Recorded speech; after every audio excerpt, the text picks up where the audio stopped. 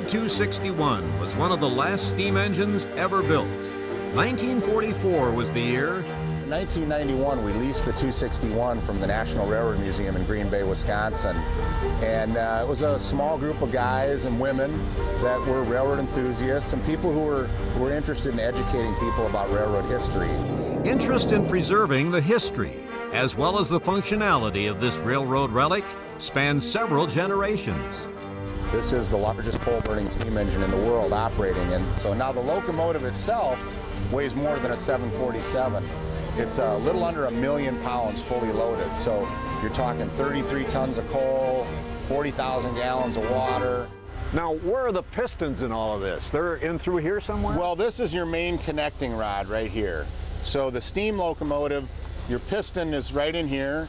And I see, it goes right there. Yeah, your steam comes down through there, and it's going to push this big connecting rod around, and it's going to turn those wheels. Now, if you look down here, you'll see the brake shoes.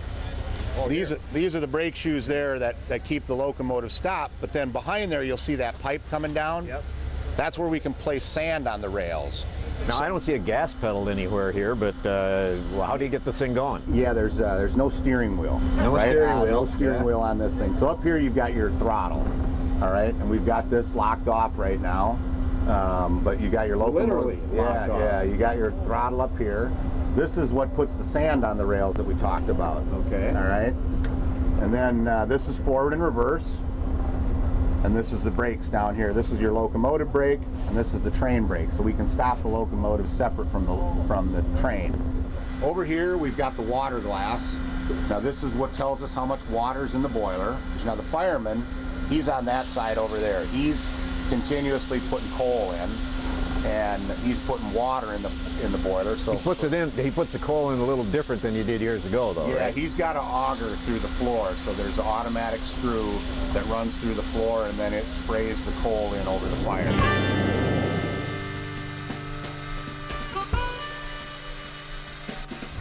Oh, I can't wait. It's the 261, and here we go.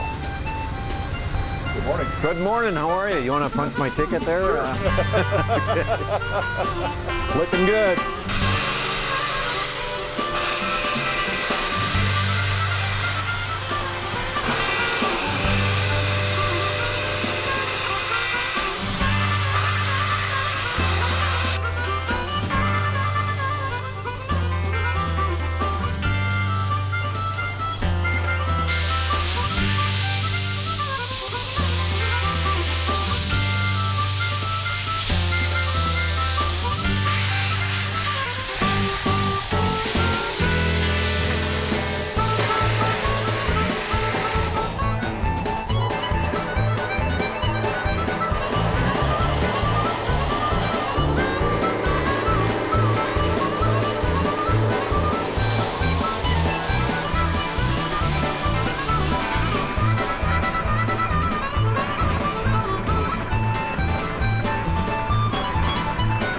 Today's experience provides pleasure for different people with many different reasons.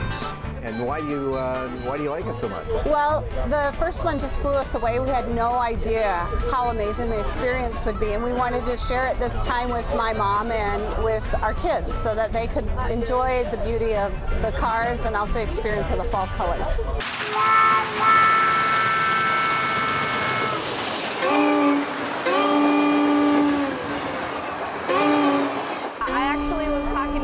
Before, and I was like, I prefer traveling like this actually over the airplanes of nowadays, because you're able to roam and just actually see what you're doing and just move around a little bit more. Good morning. Welcome aboard. Thanks, folks. All right, there you go. Welcome aboard.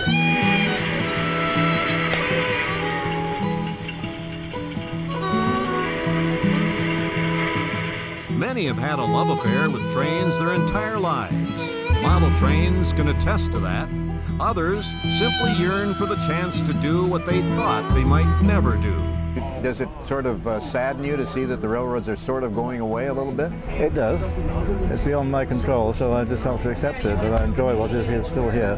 The caboose on today's run is a car named Cedar Rapids. With its many windows, the Cedar Rapids is a big hit because it offers many spectacular vistas. The late pop singer Frank Sinatra was said to have many a party on this fun car.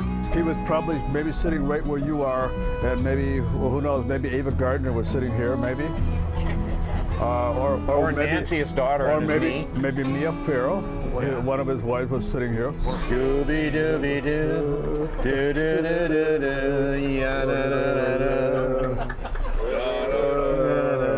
Take a train, let the rhythm of the rails soothe your mind.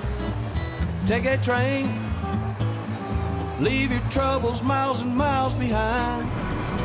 There's the B&O and the C&O and the Santa Fe. As long as they keep moving on, any line's okay. Just take a train. Take that train. Well, there's been a renaissance in the country in the last, well, 10, 15 years where a lot of the younger people have started using rail again. It's become convenient. Maybe they used it to go to college. They liked it, and now they're picking my generation that for the most part might have ridden a few commuter trains but never rode a long-distance train. They're bringing their parents and their grandparents along, and it's a new experience for them. It's a very refreshing trend. Steam engines with their distinct warning whistle attract onlookers everywhere, picture takers all along the trip.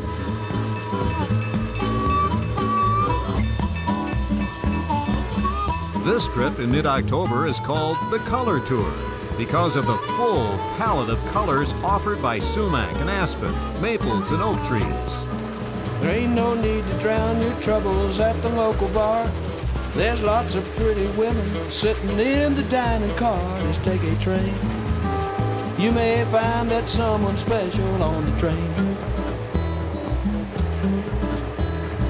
You should take a long train ride sometime just for fun. You feel so much better when the ride is done. Take a train. Get out and see the country. Take a train. Take a train. Let the rhythm of the rails soothe your mind. Take a train. Leave your troubles miles and miles behind.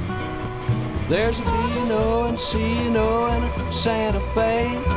As long as they keep moving on, any line's okay. Just take a train. Oh, take a train. How's it running? We never count the chickens until they're hatched. The old 261 also needs a lot of maintenance and has a special crew that every 60 or 70 miles has to stop and grease her up. And if there's ever a problem with the train, you have the crew right here. That doesn't happen a lot, does it? Or no, does it? no, and I mean, mechanically the thing is very reliable. We very rarely have any problems mechanically with the train, and when we do, most of the people here are talented enough that they can get it back together again if it needs to be.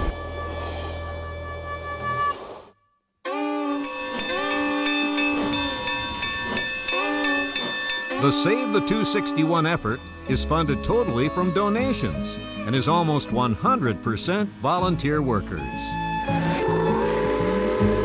And as the day winds down and the autumn sun fades away, it's time to reflect and dream of someday doing it once again. R.J. Fritz out and about on board the historic 261. Life to the max, we'll be right back.